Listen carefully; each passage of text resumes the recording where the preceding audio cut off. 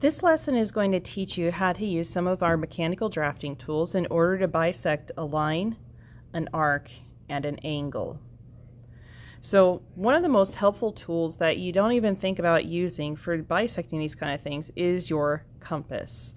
And I'm going to show you some really useful tricks of the trade so that you can divide or bisect a line exactly in half.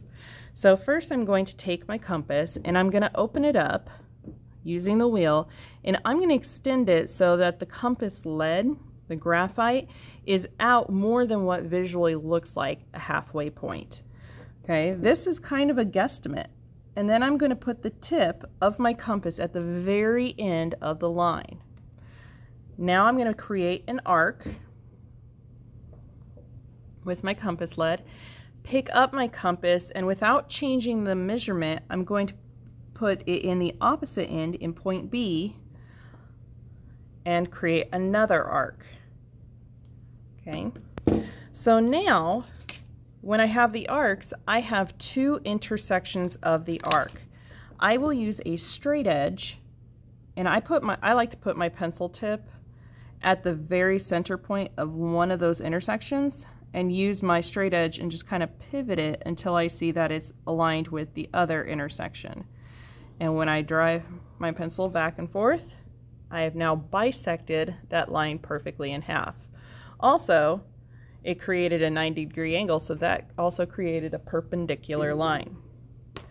A lot of people think that there's going to be some big magical change when it comes to an arc, but honestly, everyone, it is done exactly the same way. I'm not even changing the dimension on my compass for this exercise because my arcs are large enough that when I do this, I can create exactly the same arcs and bisect that arc in half. This distance is the same as this distance. So that's a really good and easy trick in order to bisect a line or an arc. But when it comes to an angle, there's got to be a couple more steps. So I'm once again going to use my trusty compass, and I'm going to shrink it down just a wee bit, and stick the compass tip into the angle intersection point B. Then I will create an arc that goes across lines A and C. Picking up my compass, I'm not going to change this dimension anywhere, but I am going to put it in on the line BC at the point where the arc crossed it, and I'm going to create a second arc. Okay. I will then move it to line AB at this intersection and do the same thing.